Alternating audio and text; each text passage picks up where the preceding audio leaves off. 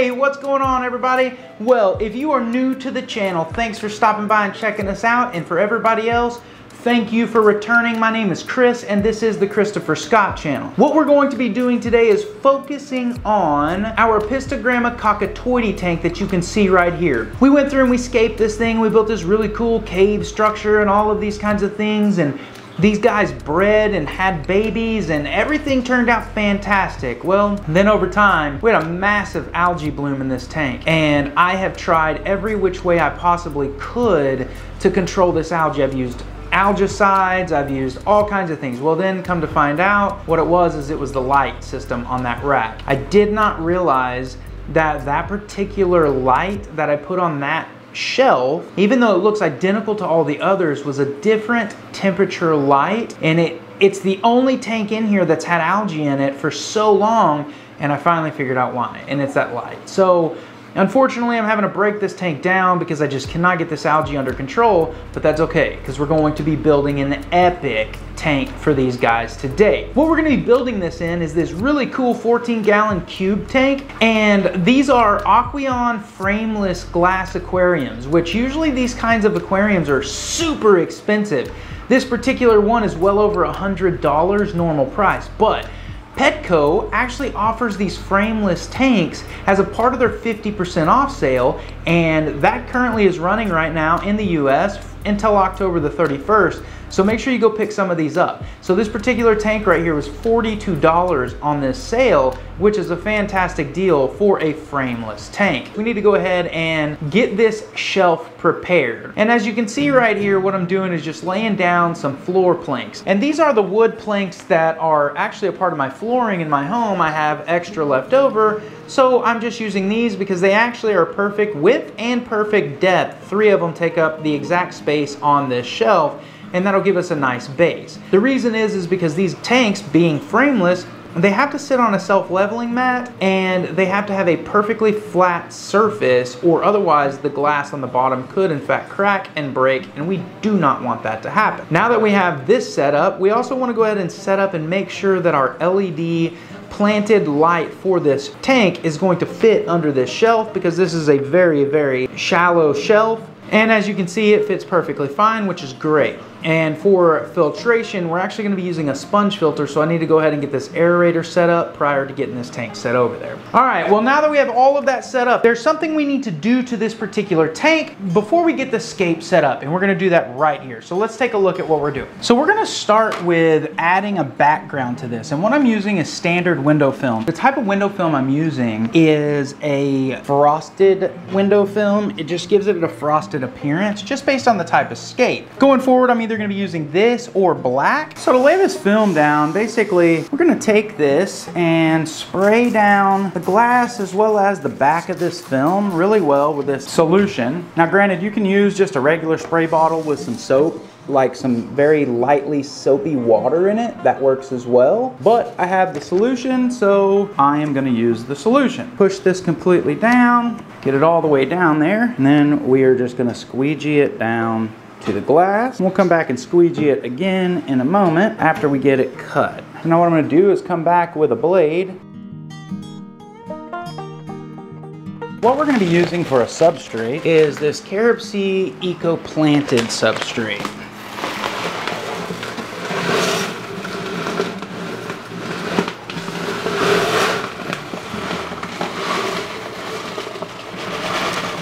What I'm doing here is just using my paintbrush to spread out this substrate and get it smoothed out to a certain point.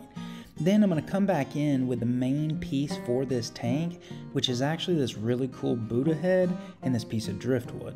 Now I'm just trying different types of rocks to figure out how I want this driftwood to sit up and wrap kind of around the face of this Buddha head. And I keep trying different types and different styles and things until I finally get it perfect.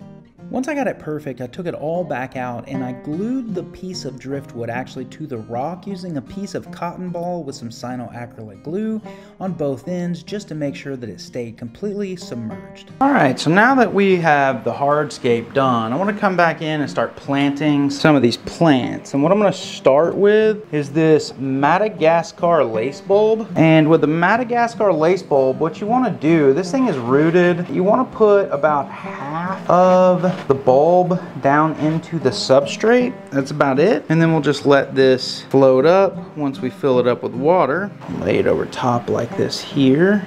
Doesn't get damaged. Have some bacopa, and I really like this bacopa. So I'll put that bacopa right there.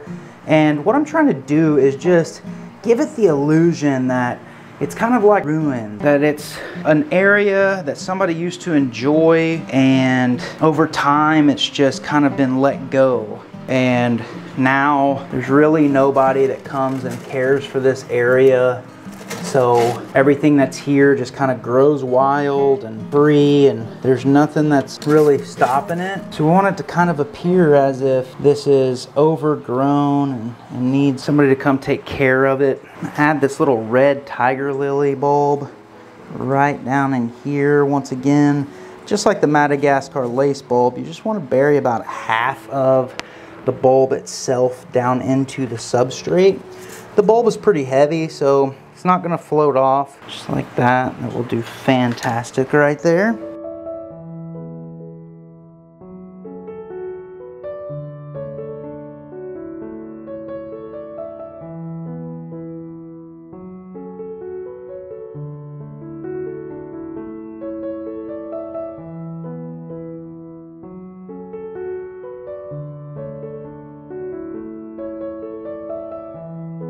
All right, well, this tank has now been completed, and I think it looks amazing. I mean, it kind of has that whole look I was looking for. I wanted that Buddha head statue to be kind of hidden in the back. Just looks like it's overgrown, that, you know, at some point somebody came and spent time here, and now it's just a jungle. So I think it's got that look that I was looking for.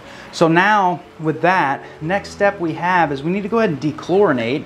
And I'm going to do that with a little Stress Coat Plus by API. We're also going to use, if you notice, I put a sponge filter in here. That sponge filter needs to have one of the sponges removed and replaced with one with some pre-cycled filter media. But as well as that, we're also going to go ahead and quick start this with some API Quick Start. Now with API Quick Start, it does in fact allow you to add fish instantly. However, it is always recommended that you let the natural cycle occur within a tank before adding fish. Between the pre-cycled filter media, between the quick start, we will be good to go ahead and add these fish back into this tank. So let's go ahead and get this tank treated. One other element I want to go ahead and add is I want to add a little bit of leaf litter to the bottom here. And these are leaves that have been fully treated and are safe for this aquarium. Now to finish this off, let's go ahead and add some floating plants to this. We're going to start with some duckweed. I'm going to add one more plant to this, and we're going to add it right into this piece of driftwood over here. But this is a bucephalandra, and I'm going to try to wedge this right in here between this driftwood, just like that. I'm going to put that in there just so it can grow. That's a very slow growing plant, very cool plant, and expensive plant, but I want to try to grow that thing out. So with that, this tank is done, and I personally think that this tank turned out fantastic. I wasn't really sure when I had the idea of doing this tank what it was going to turn out like, but I am very happy with what it looks like here. So you have to let me know in the comments what you guys think. Also, remember, all the plants you see in here will soon be available on my website at thecsbrand.com, and that is everything from the anubias coffeefolia to the creeping Jenny, this little red tiger lily bulb, this anubias here, Christmas moss, anacharis, bacopa, the Madagascar lace bulb, the bucephalandra, everything and any type of plant you see, the duckweed and the frog bit. All the plants that I use in all of my builds will soon be available at thecsbrand.com, so make sure you stay tuned for that.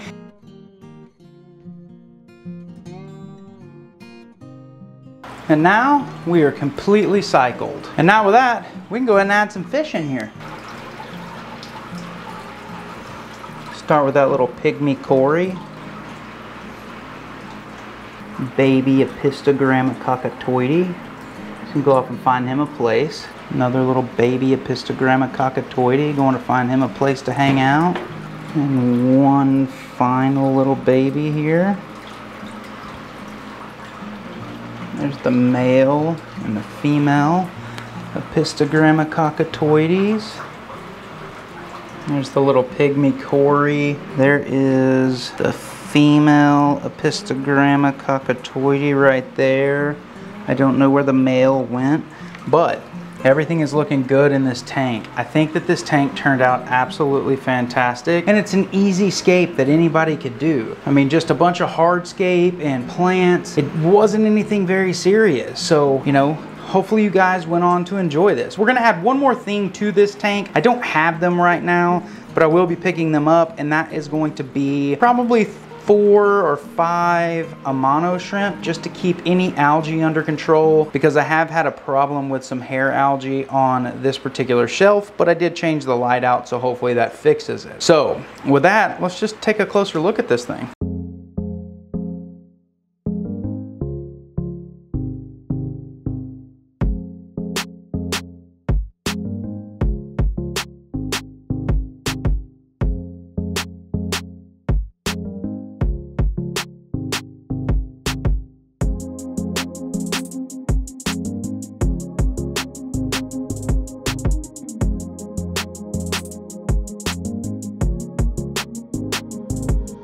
All right, guys, well, make sure you go ahead and let me know in the comments what you think about this tank. I think it turned out fantastic. All of the plants look good, the fish look good. In fact, you can see the little male Apistogramma cockatoide has come out, the female's down there as well. So they've gotten acclimated to their environment and they are liking it. So all of the plants that you see in here, like I said earlier, you will be able to find these on the csbrand.com. They will be launching there very soon. If you're in need of quality plants at a low price, make sure you check out the csbrand.com. It will be launching very soon. If you want to be notified when the site launches and for a chance to win a piece of Christopher Scott merch, go visit it now and put your email address in. I'm not going to sell your information. I'm not going to spam you. I'm not going to do any of those kinds of things. I'm going to pick one random person that signed up with their email address, send them a free piece of merch, as well as I'll notify you guys when new products are available. So make sure you go sign up for that. Make sure you let me know in the comments what you guys think about this tank. I think it turned out fantastic, but then again, I'm biased because I'm the one that set it up. But this is an easy scape for you to do. All in all, this tank is less than $100 with all the decorations, driftwood plants, all of those kinds of things. So everybody could do this tank for really cheap if you wanted to. So with that, guys, hopefully you went on to enjoy watching this tank be set up. Also, if you have not watched the last video where I set up this carnivorous meat-eating terrarium with some Venus flytrap, make sure you go watch that next, and you can find a card right above to watch that. And with that, guys, I am truly grateful for each and every single one of you. Thank you so very much for the support. Thanks for coming along on this journey with us, and make sure you are subscribed and turn on that notification bell so you do not miss the next video that's coming out here on the Christopher Scott channel. So with that, thank you, and we will see you next time.